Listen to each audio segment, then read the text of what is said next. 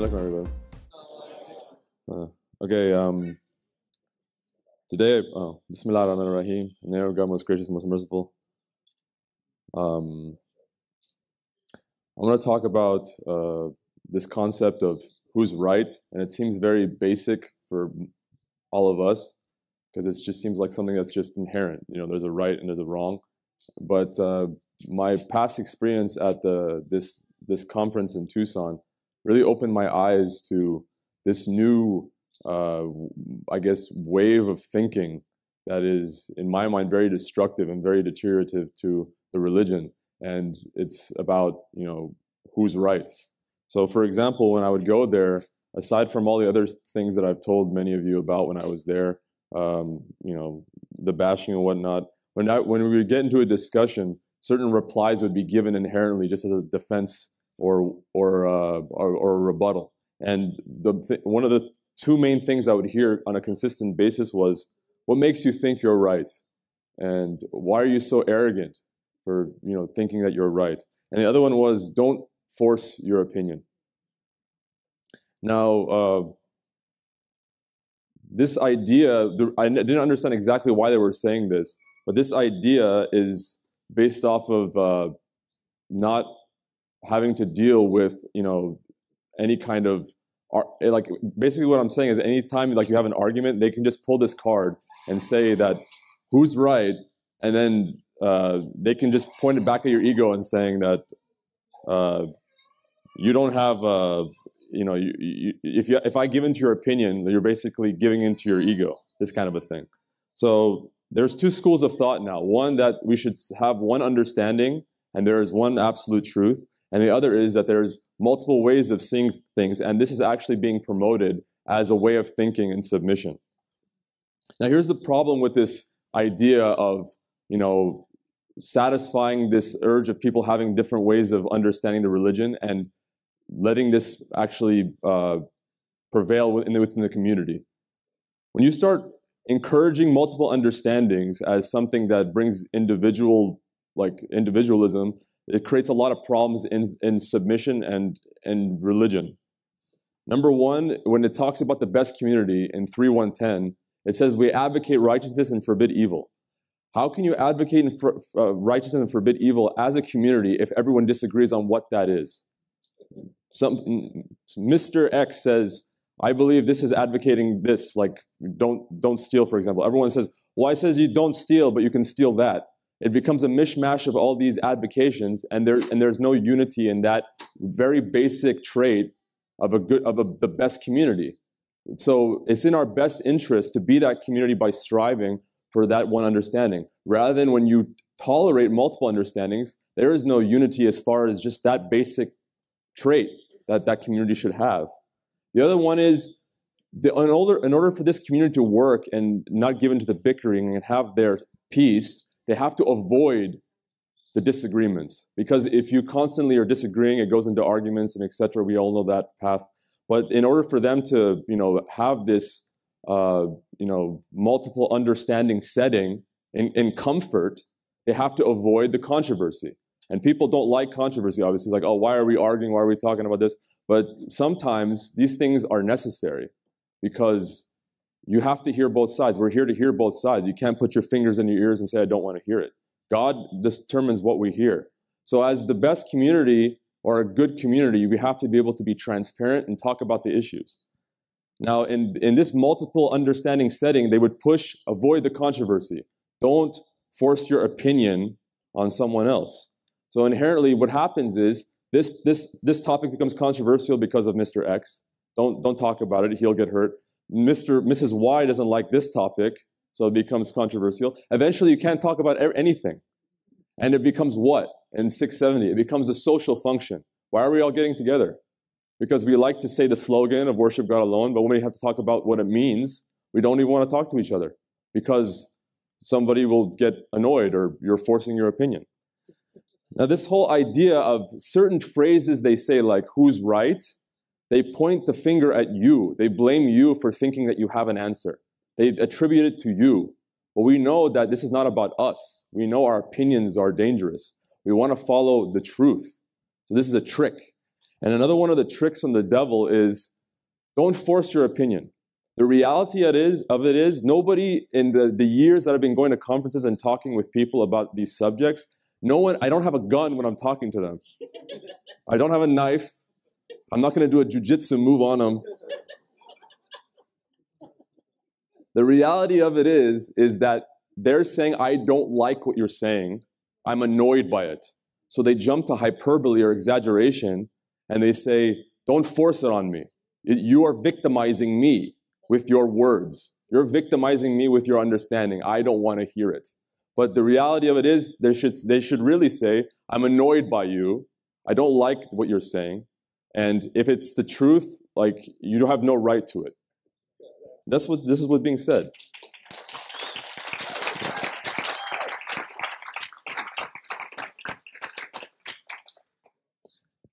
And if we are comfortable with everyone having their own understanding about the law, I'm not talking about, why are the angels 3, 4, the wings are different numbers. I'm not talking about these things that have to do with our salvation. The law, what makes us righteous. These are the things I'm talking about. If we all agree to disagree, which is some things the believers never do. This is what we say to the disbelievers. We're trying to, and there's this idea of thought that is promoted in submission now that we should treat each other like disbelievers. Say we agree to disagree, like in Surah 109. We can't do that. And the last thing about it, that what it destructively does to us is we are not, there's no distinction anymore. We're not a community that tries to distinguish ourselves with the law. What happens is we become what we were before. We're just a crowd of indecisiveness. We become just a group of people that we don't agree on this absolute truth. We become, what do we become? We become what got us here in the first place. Now, another thing that would happen when I would talk to people about this thing, like, so what is it? And they would say, you're going too far. It's not, we just don't come here and we don't agree on anything. There's the minimum requirements. So I'd say, okay, let's talk about the minimum requirements. The minimum requirements in 262. Believe in God, you all know it. Believe in the hereafter and lead a righteous life. And they throw it around very nonchalantly, and they put it as a rebuttal to people saying that, no, we have to be strict with the law, we have to advocate the law. But they never have thought about what are these requirements entail. It's not as easy as you think. Believing in God, number one. This is not just lip service. We know the devil believes in God. The devil is going to hell. So what is believing in God? Believing in God in His qualities in 8:17, and it's described in the footnote. So believing in God is huge. When they give speeches or they talk about God that undermines His qualities, do you believe in God? Do you fulfill this requirements? This is number one. Number two, believing in the hereafter. When we know about this, people who don't, say the Shahada correctly, this is described to us, people who aren't certain about that. And the last one, leading a righteous life. How do you lead a righteous life? According to what the statute book we have, the law, the Quran. We have to understand how to do this in order to lead a righteous life. So the commandments are so important just to meet these minimum requirements. So they say like, oh, the minimum requirements, like they're nothing. It's huge. We have to work hard to redeem ourselves. We can't just say, oh, I'm good with these three. We have to be on top of the ball. So they would say to me, okay, that still doesn't prove how you're right. And well, let me tell you something. Everyone thinks they're right. Everybody. Now, the only thing that can save us by God's grace is if God says in 8:23, if I see a little bit of good in you, I will guide you. And that goes back to our sincerity in 56:79. And our sincerity is between us and God. If we are the kind of people that we will accept the truth no matter what, no matter who tells it to us, no matter where it comes from, it doesn't matter. If it's from God, we will believe in it. These are sincere people, and God tells us that they strive for that understanding and they will get it. These people, when they say that you cannot have the same understanding, it's not possible, they don't believe that, God will give it to you if you're sincere. And when they say that the Quran is straightforward, they don't mean it. The Quran has no ambiguity, and they don't mean it when they say you can't reach the same understanding. They're saying, oh, the Quran has no ambiguity, but it's ambiguous. You won't be able to, there's no way we can all agree on it. What does that mean? It's a contradiction. Is it ambiguous or it's not? Is it something that we all can understand and it's straightforward if we're sincere? If the answer is yes, then we should absolutely strive for that. We can't say like, you're asking too much, that you want everyone to understand the same. Don't we want this? We want to strive together to come to this because we all want to be sincere and we believe in the absolute truth. This is what they're telling me, that, oh, we can't do it. It's impossible. I just wanted to laugh, And this idea that Satan pushes, that our opinions make us individuals. Our opinions is what made us rebels. We have to get rid of our opinion. And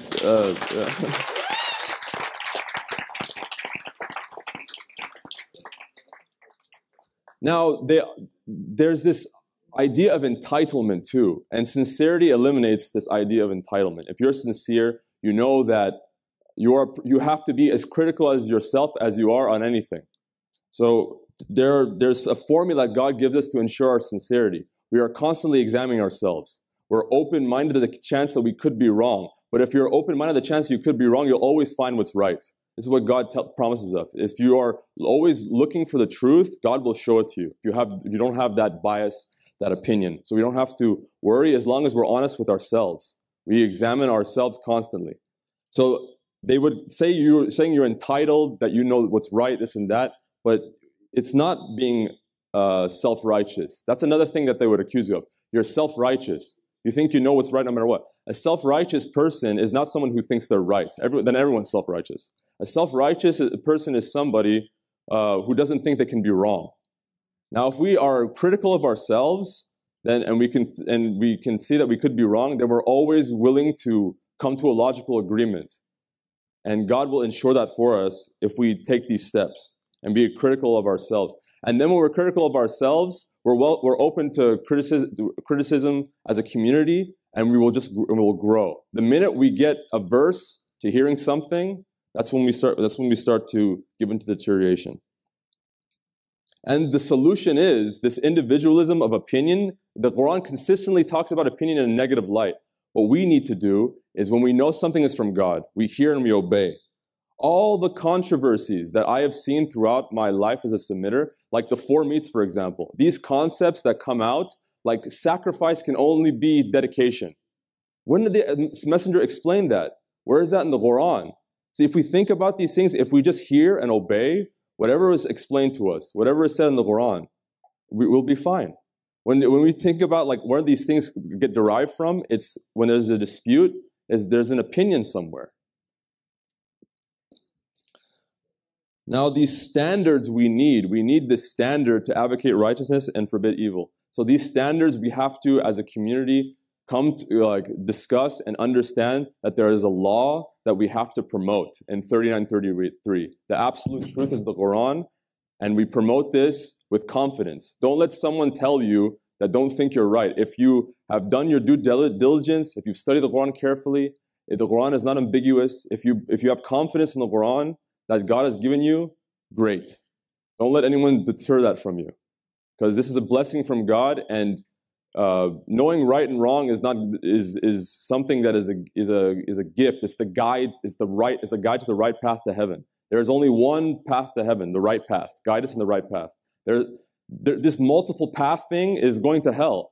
There are multiple understandings. This is the devil's trick. It sounds good, but it's not true. Like this tolerance of disbelief. Remember in 825, a community that tolerates homosexuality may be hit. We want to tolerate this, we can be hit too. We have to be firm on the side of God. And this is not to say that we're all going to come to the same understanding in one night. I'm not saying that. We work toward it. We strive to understand, and this is a process that we do through life. But as I said, if you are sincere, we will all reach the same level of understanding because we're all going to, God willing, be on the same path. And that's it. And the strongest evidence that God has given us to prove to others and to ourselves that we're doing right is the world around us and the fruits we produce. When someone says to me, like, I still won't ever, like, you're arrogant, you think you're right, yada, yada, yada, they attribute to you rather than understanding this is a truth from God, say then, okay, well, wait. If I'm right, you can see the rewards of my life. God will reward me. God will show me in my life. I will have a good and happy life according to the Quran. And you can look at your own. We'll see who's right. And this is a challenge that is made to the disbelievers. They call for God to say, bring the retribution. And we know that we do what's right, our lives will get better and better. And this is our indicator. And this thing cannot be something that's subjective. When you're with God, your life gets better and better. And this is when you know you're right. That when you're doing the right thing, your life is great. It's your who said it? Litmus test, right? I mean, you know. So let's, God willing, as a community, let's strive to have the same understanding about God's laws, because it's an absolute law, and there's one absolute God. And thank you very much. Yeah.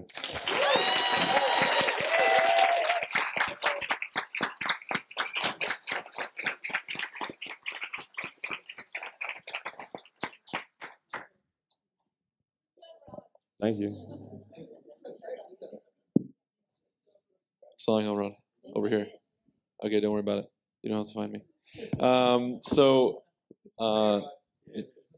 I'm right here. I'm sitting. Okay, you literally are in the wrong direction. Oh, you're just looking in. Oh, there you are. No. No, I'm right. Oh, there you are. Okay. You know what? I'll stand up. All right. So I can hear you. I know. I didn't need you to find me. So we went to the same conference, by God's grace, Yeah. and we saw a lot of things. There was this idea that I thought was, personally, I thought that was very dangerous, and that was relative truth. And if you can, please explain that concept of relative truth and how it is something that is not Quranic and not in any way something that we can follow as submitters altogether. Right. This idea of relative truth can also be called a personal truth. Everyone was advocating hard this idea that every time we had an argument, as you recall, they would pull the personal truth card. It's like, well, that's your truth. That's your truth. It's like, well, fair enough, but if we have an understanding about something, couldn't it be the truth?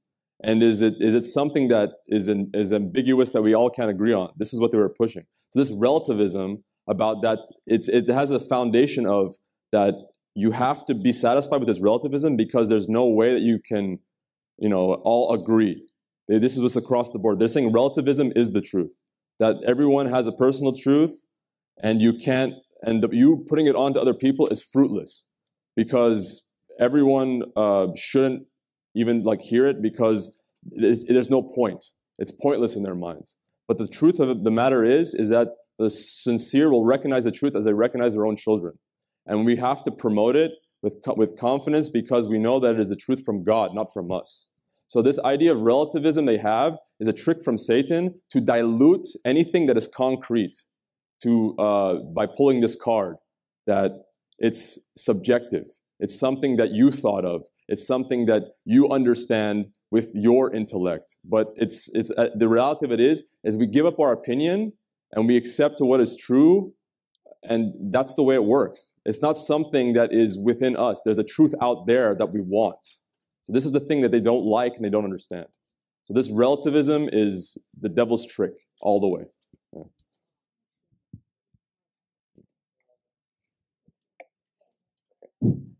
So Rod, over here. So just a simple question, was there anybody there that had an open mind, willing to listen? Just curious.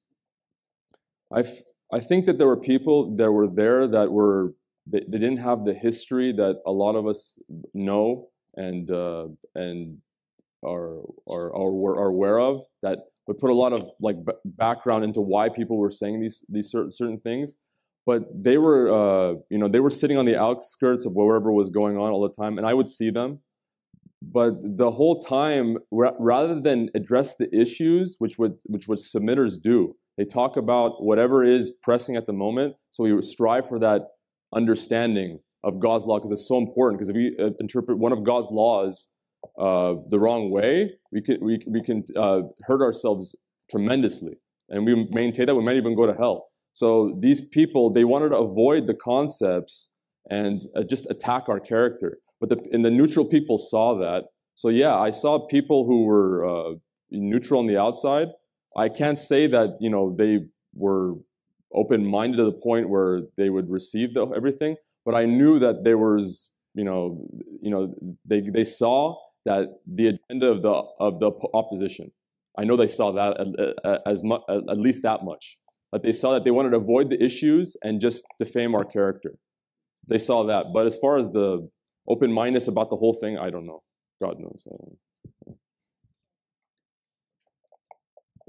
So, Rod, as you stand there making many an ovary skip a beat, can you tell me about the relationship between this many truths versus the discard of 49.1 as we heard there? Right. So this idea of many truths is just another way of giving into the opinion. I feel like the devil, when he can get people with certain kinds of terminology, like no one's going to tell you, give into your opinion. So they come up with this, this alternative vocabulary to make it sound more appealing. But in 49.1, when we don't put our opinion above God and His messenger, we give up our opinion. Once we know someone has the authority, God says they examine all the words and pick the best. And a sincere person does that. Once we verify that this is God's messenger and this is a message from God, whatever is the solution is, we hear and we obey. And never a solution in the Quran that says, think about it, use your opinion, weigh things, be utilitarian. It says no. Once you know this is from God, you hear and you obey. You don't try to be innovative. You don't think about it like you're, Einstein or something. What is the universe like? No, you say, yes, sir. Because when your creator gives you an order, you say, yes, sir. This is the way to get back. You are given a map. You don't say, oh, let me find my own shortcut. Like, which way? Let me go through the mountains and see where this takes me. Is it my turn? So I was at this, here I am. I was at the same conference and I heard a lot of accusation of San Jose being a cult. Yeah. Because they have the same understanding. And my argument with them was, are you calling the angels cult? Are you calling God the cult leader now? Because angels all have the same understanding. Are you not going to, this is all we have to aspire to get the same understanding, to be like that. And somebody said, oh, we're not angels. I say, well, we are still trying to get to that same level. So we are not cult. We should get to the same understanding. There's only one truth and one understanding. Inshallah.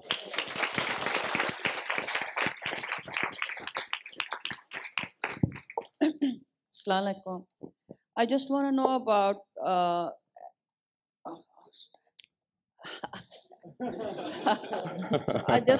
about did you talk about any specific serious issue which is like they are the same Summiters community and we are the Summiters too, and we try our best with the will of God to solve this problem. This is a big tragedy right now going on between two communities. So is there any specific, like a serious things going on because about that you think we cannot solve with them and there's no solution for that? If I understand your question correctly, is there a solution to like any kind of dispute or problems that we have between submitters? If submitters, I believe their characteristic is that they're always willing to strive for one understanding, and because they want to please God and understand the way that will lead them to the right path. If we all share that, then there's always a chance. The minute though somebody says, I don't want this effort to reach this understanding of the absolute truth, and I don't want to be on this journey with you, then there's no way correcting it. I heard from certain individuals that they prefer to agree to disagree and remain in the opposition on certain fundamental laws and submission, that they're basically saying my mind is made up. So what do you do when somebody doesn't want to talk about the issue anymore? You've become there's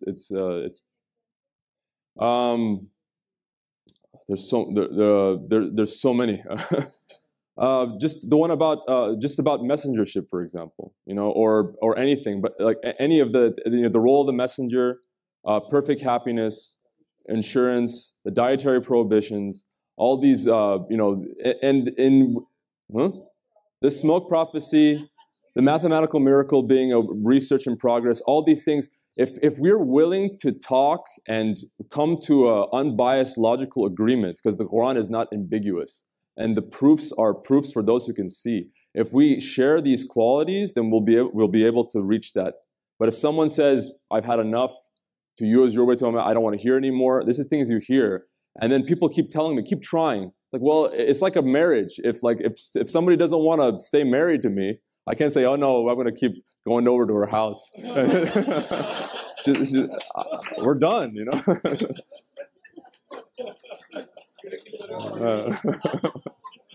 her house, because it'll be her house.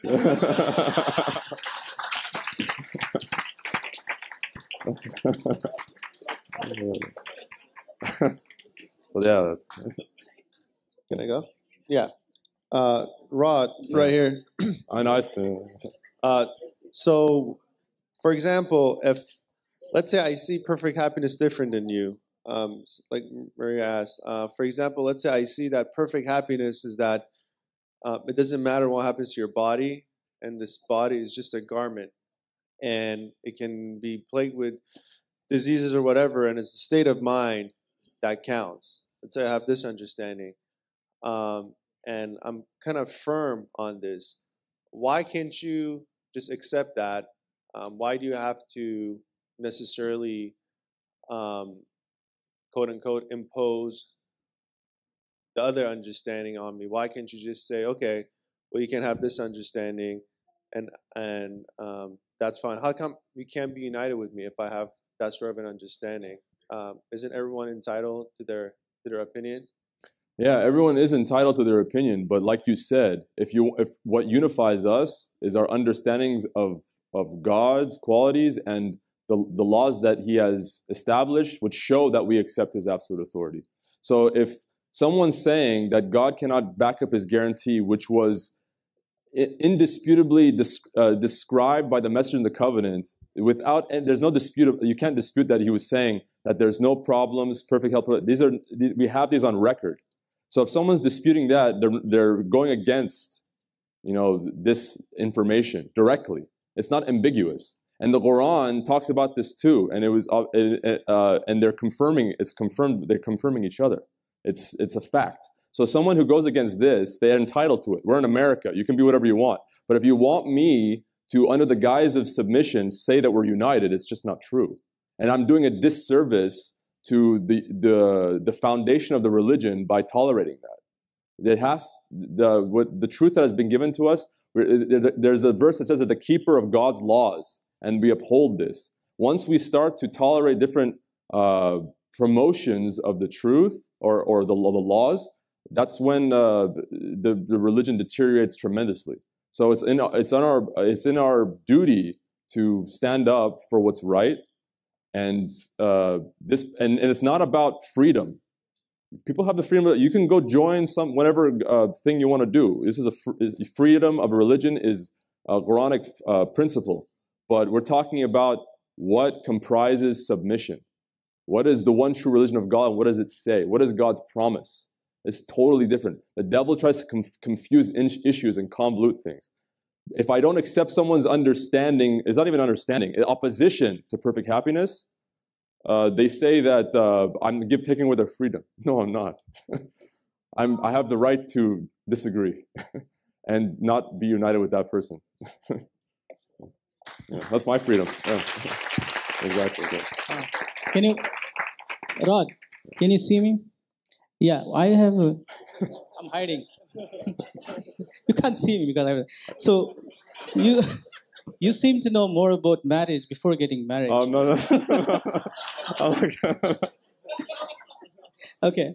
My question is, you said if we know the truth and if we support the truth and if we proclaim the truth, and we can see the comparison between our life and the life of others who don't promote the truth. So what I see is that obviously, mashallah, our life definitely takes a very good positive turn, and we see so many growth in our life. But those who don't promote it, it's not happening immediate, because those people who are in the opposing us, opposing the truth, opposing God's messenger, are still I've seen them in a materialistic world. They're still successful. So how do you see that difference? You know what I'm saying? Yes. Okay, don't take the example of any marriage. Thanks. I won't use marriage anymore. You're right. No, I see. God shows us through our lives and through the lives of others that what progression or regression we're taking. I see that everyone's given a lifelong chance, obviously, and these apparent successes that we see, God tells us that these become a source of misery for them. And we know that people who disbelieve, they're provided for by God, and they have temporary enjoyments. But it's true; it's not an immediate effect. And the Quran talks about how the more you abide by God's laws, the better your life gets. And that, of course, is also a process. It takes us a while to purify ourselves and get to that level. And with the disbelievers, it's the opposite. The closer they get to the end of their lives, their misery becomes more and more saturated. And 21:24, it says the miserable life for a disbeliever is unavoidable. So it says we may be impressed by their apparent success, but all their money, their children, all these things, because they're dependent on them and it gets ripped away, it's a source of misery for them.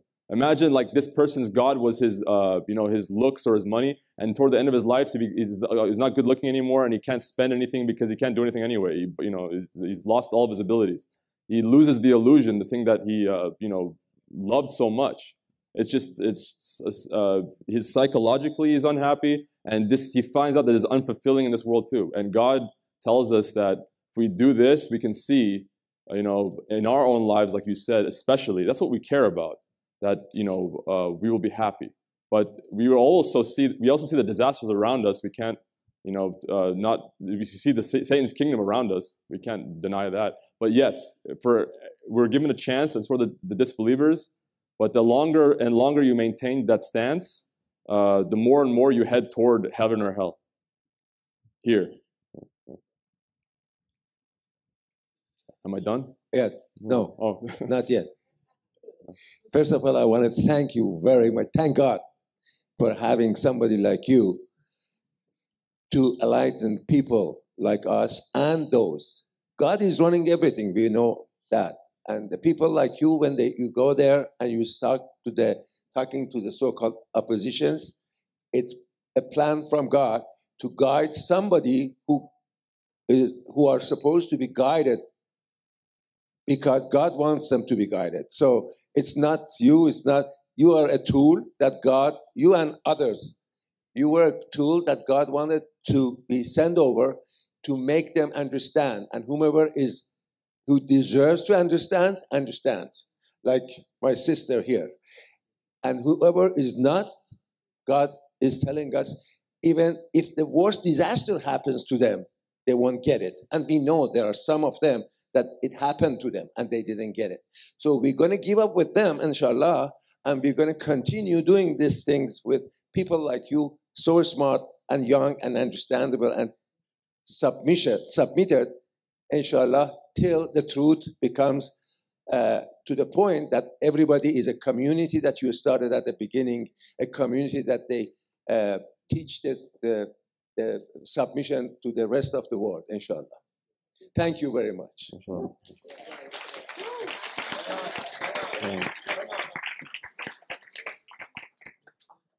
Am I wrapped? Yeah, no, one more question. Okay. Assalamu alaikum. So yeah,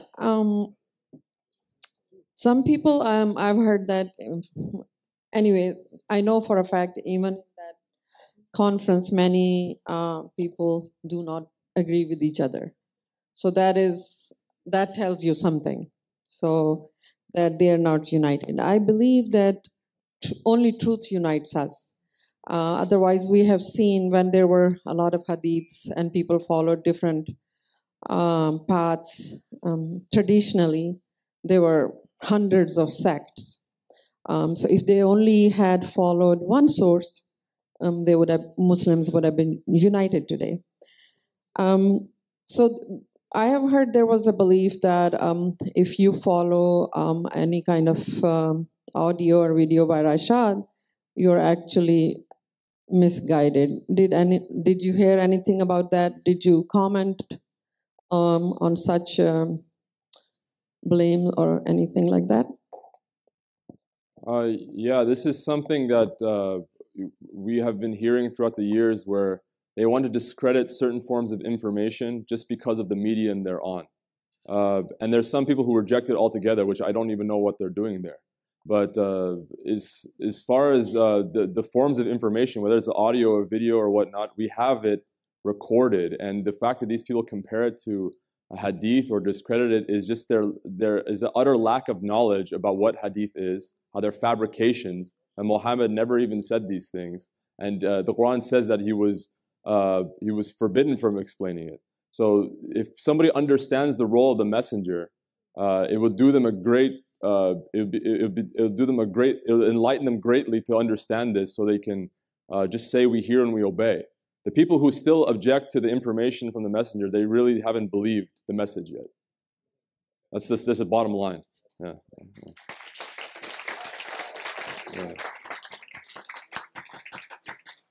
Pretend he doesn't see me. Assalamu alaikum. Oh, you see me. Yeah. When they stand up, I see you. I have my name is Edward. Assalamu alaikum, everybody. I have a question about how do we not tolerate and still maintain righteousness? And I agree on a lot of things you say. I think you're right about a lot. Funny thing is, I've been called intolerant, divider, argumentative creature, troublemaker. All because if I see something that I think is wrong, I would say it's wrong. And if somebody makes a comment, if I thought that, differently, I would say it. And then I figure if you can talk, I can talk. This, freedom of religion in here for us, for our religion, we have the freedom. So yeah, how do we be tolerant? How do we be not tolerant? Right. The tolerance is very important. I think maybe I should have discussed it more in the speech. But we cannot tolerate disbelief as belief. That just can't happen. We have that example of Lot's wife. And the footnote of 825 saying if we tolerate homosexuality, for example, as something that is moral, you may be prone to the same retribution that may befall others. So we have to be strict in what is the truth, but we are tolerant of people to get there. As long as they're willing to work to get there, they have the potential. They're neutral about it. In other words, they're willing to discuss it. We always tolerate that. We always tolerate someone trying to work to a common understanding of God's laws, because it's the sincerity that the two people share. But we cannot tolerate giving up and agreeing to disagree as something that is, God's one religion. We can't do that because that's compromise. We can't agree to disagree about the law. If someone agrees that alcohol, intoxicants are abominations of the devil, but they have a problem giving into it sometimes, I will tolerate them as long as they're working to get back even. But we have to agree on the principles. They can't say alcohol is good or something like that. We can't tolerate that. Awesome, thank you.